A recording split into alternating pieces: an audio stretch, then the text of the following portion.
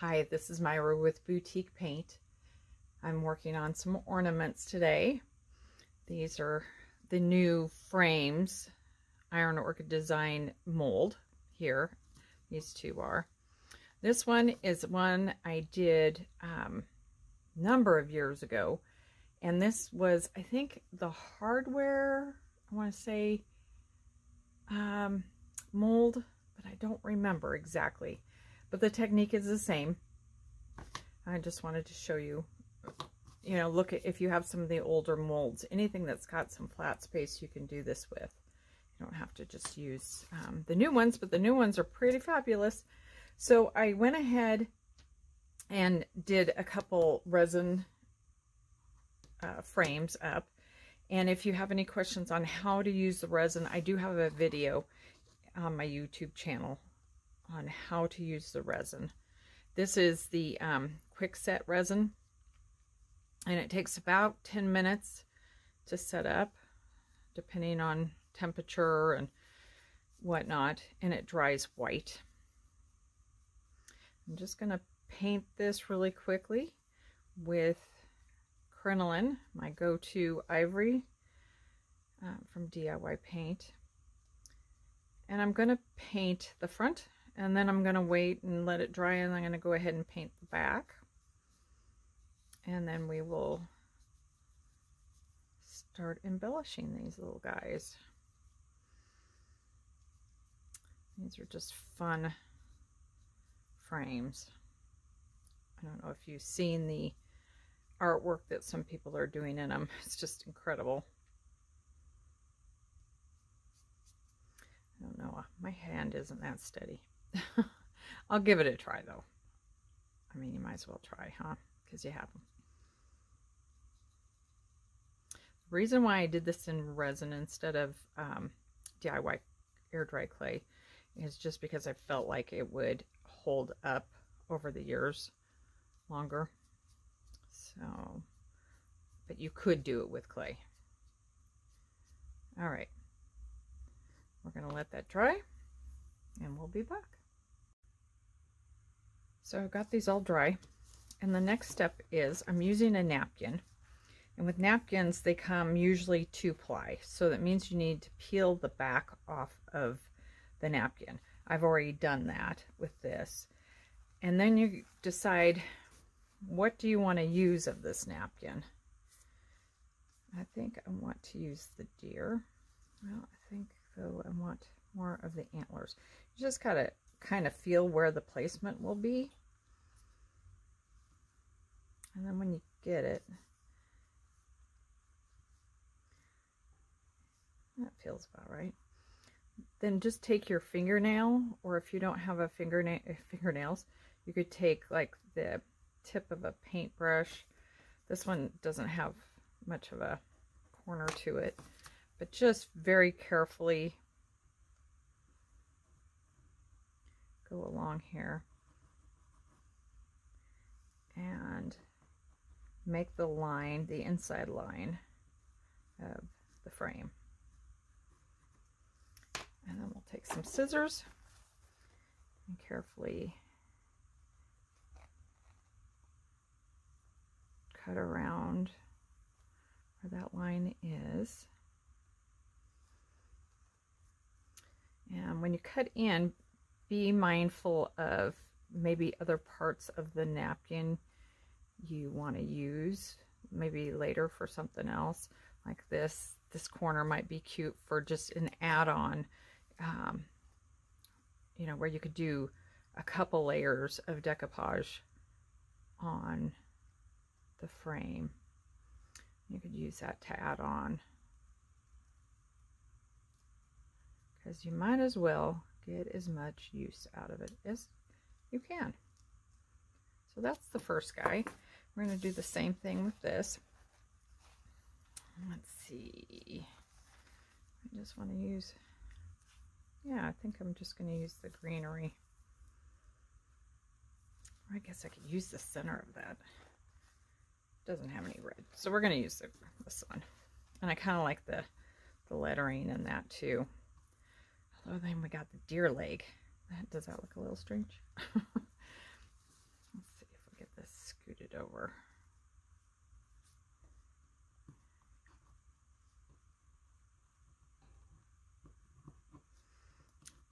Hopefully my hand's not in your way and you can see what I'm doing here.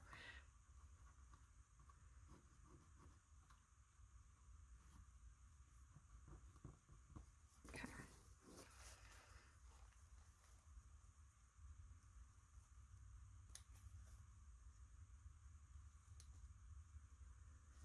You need pretty good scissors, English, when you're doing this. And I don't know about you, and if you've watched any of my videos, you've heard me complain about my kids and what they use my scissors for. Still, as adults, they still are using my scissors for stuff they're not supposed to. And yet you tell them over and over again. Okay, let's set that aside. And then I'm going to use DIY's liquid patina. And we're going to paint the inside. And there's glitter on it. I've done one project, Christmas project, and there is glitter all over my studio. And I do mean all over my studio. One project. My niece calls glitter the herpes of the craft world. I think that's pretty funny. So I keep threatening I'm going to send her kids home with glitter on them. She doesn't like glitter. I'm just going to smooth. Sorry if I offended anybody with that.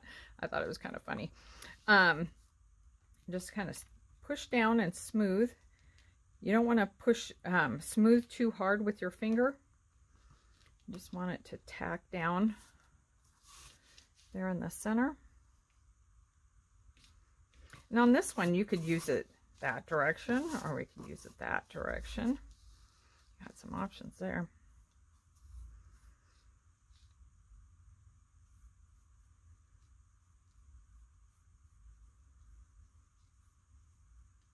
All right.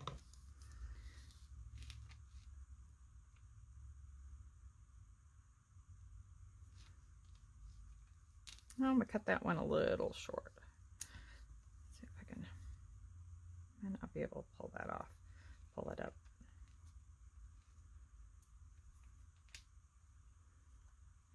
Put a little bit more on there again.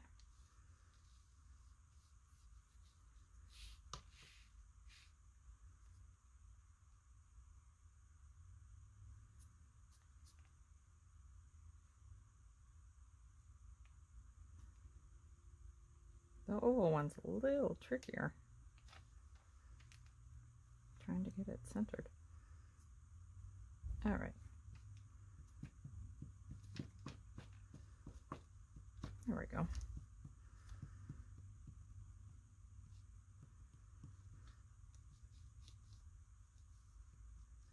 And then we're going to take the liquid patina and we're going to go over the top. And I'm also going to go ahead and hit the paint with it and use this kind of as a top coat. Oh, and I got it a little gooey there, huh?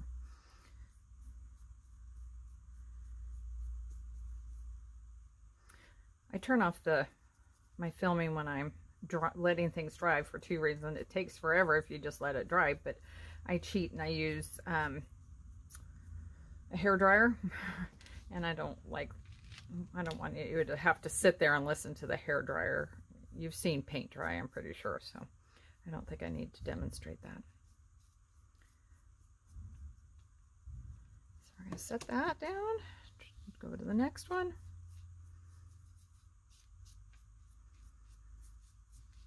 And don't forget to get the backs with this also. Matter of fact, you could do, the tissue paper on the back, and that way it would be two-sided. That'd be fun. I have a tradition with my kids that each year I give them an ornament. I have since they were little. So that when they were adults, they would have a whole set of ornaments to start with. And I put the year on it, and I put their name on it. And I tie it to their stocking. It's just kind of a fun little thing. So you could do that. You could put the year and their name on the back if you're giving it to somebody, or you could use it, you know, then for a tag for a gift. All right, we'll blow dry those and finish them up. All right, now the fun part of, well, the whole thing's fun, but of decorating them. I've got just some pieces of ribbon. These I was going to use for the part you hook onto the tree. And I got bows. Oh, that one looks cute on there. But first I'm going to put a little bit of wax on this one. I'm just using DIY's clear wax. And I put the liquid patina on there just for a coat, but then I wanted to darken it up a little bit, and I'm going to use the darkened decrepit, or the decrepit dust on that to do it. And then this one I'm just going to leave alone. That way you can see the difference of doing it with and doing it without. You could do it with the white also, especially if you did like a red paint on this. That would be awesome. I'm going to just take a little bit of the dust and just put it there. I'm going to take my dark wax brush and put a little bit on there, and then just kind of go in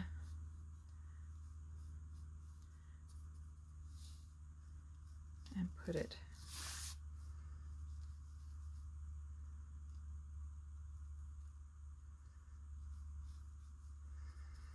in the crevices here. You can see the difference there. Just kind of gives it that antique-y feel. You could also put it on the tissue paper if you want to give it an even funkier look. The other thing you could do before you put it onto the frame is you could take this piece of tissue and take the crackle stamp from Iron Orchid and use, I think I'd use Stone Gray, and stamp it, and then it would give it kind of a crackle look. Or you could put a crackle finish over the top, and that would be way cool, and then do a little bit of the dust on it. That would look pretty awesome also. So I'm going to go ahead and flip it over. I did paint the back, but I didn't put any wax on there. So let's do a little bit of that. Oh, that brush is going to have a little bit of the dark on it. Always having to wash those guys.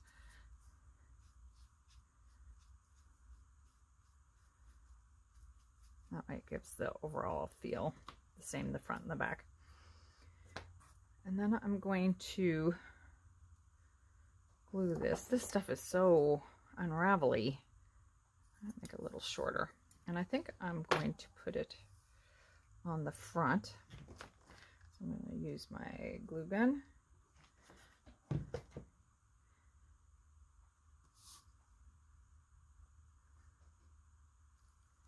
If you store your ornaments in the attic, keep in mind that attic gets hot, and with some of the glue guns, if it's low heat, your stuff might melt off. So you want to use a little bit higher heat glue sticks and glue gun when you're doing ornaments, because most of us, I don't, but most people do put their ornaments in the attic, or their Christmas in the attic. All right, that looks cute. So let's go ahead and do that one there. And I found these napkins a couple of years ago. But you can check out like the dollar store, or like the party stores. Where else did I see them? I just saw someplace I didn't expect the other day, but they only had fall ones out so far, so didn't want to do that. On this one, I'm going to use this gold, and I'm going to tie it in a knot, because this one I'm going to put on the back.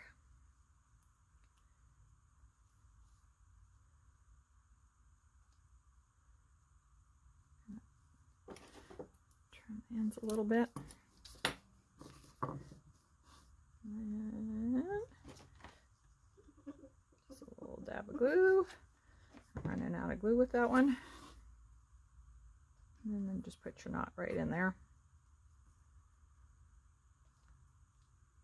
And this one you could just leave, just like that. That is very pretty. Matter of fact, I think I am going to leave it. So once again, my phone turned off on me, middle of filming. Anyway, if you have any questions about any of our products that we used in this video, you can look us up at www.boutiquepaint.com. And I thank you so much for joining me. Bye.